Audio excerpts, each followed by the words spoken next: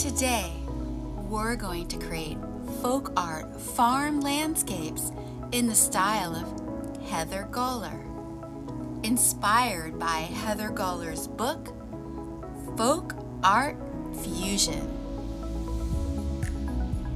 Before we begin, let's talk about Heather Goller. I want to introduce to you an amazing artist. She's a contemporary artist. This means that she is still working and painting today. She's probably in her studio right now painting. Her name is Heather Goller. She is considered a folk artist because she's self-taught. She did not go to art school. Heather Goller paints pets, flowers, angels, and farm landscapes. Heather Goller also paints pet portraits.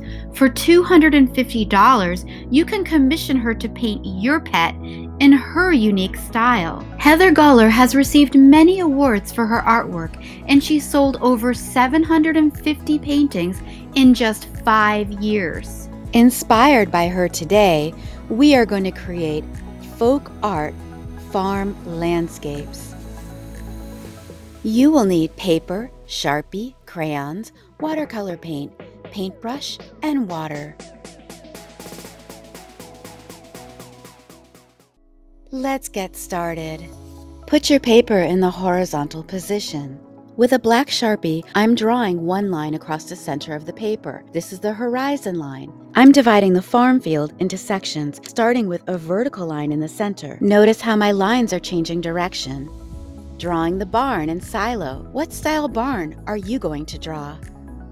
I start by drawing a square and then a smaller square inside of the square. Now, an X on the barn door, a triangle for the roof, and a small circle window. I'm adding the side of the barn and a long window. Now I'm drawing the roof of the barn. I'm adding diagonal lines to the roof of the barn. This is the silo. I'm adding some stripes. Notice how my lines are a little bit curved. Now, I'm adding some circle shapes. These are the tops of the trees. And there's the trunks of the trees. Some of my trees are overlapping. This is the moon. It's going to be a nighttime scene. Are you drawing a nighttime scene or a daytime scene?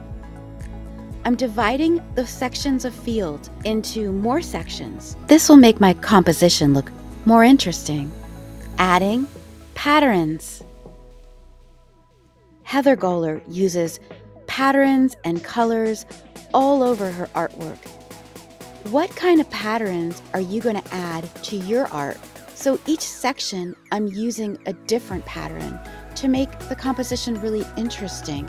You can fill each section with different kinds of lines, different kinds of shapes, or a combination of lines and shapes. I've drawn some patterns that you can choose from. What kind of patterns are you drawing in your picture? Sometimes I might repeat a pattern because I think that helps move your eyes around the composition.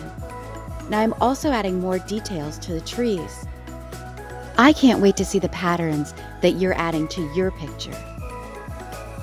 Adding color. I'm starting with crayons. And notice that I'm drawing white on white, which is really hard to see, but if I tilt my paper, you can kind of see the white on white. Later, when I paint it, the white stars will shine through the dark paint. Notice that I'm not coloring everything completely. I'm just adding a little bit of color here and there. I'm coloring in the diamonds blue, I'm putting some stripes in the field, and I'm not coloring everything completely. I'm leaving a lot of the paper white. It's nighttime, so let's turn on the lights in the barn. Remember, you're not coloring in the whole picture. You're leaving some of the paper white because we're going to paint over the picture with watercolor paint. Get your watercolor paint. I'm painting a nighttime scene, so I'm using dark colors in the sky. And remember those white stars that I drew on the white paper? You couldn't see them, but now you can see them underneath the paint. The stars shine bright through the paint. This is called the crayon resist technique because the paint doesn't stick to the crayon. The wax in the crayon won't let the paint stick. So go ahead and paint right on top of your crayon colors and see what happens. Look at all these patterns shining through the bright colors. What colors are you using in your picture? Look at the way the crayon colors shine through the paint. If you paint a little bit too thick, you can take a paper towel and dab some of the color away. It's finished. Heather Goller Folk Art Farm Landscape. I had so much fun drawing folk art farm landscapes with you today. I can't wait to see the folk art farm landscape that you created.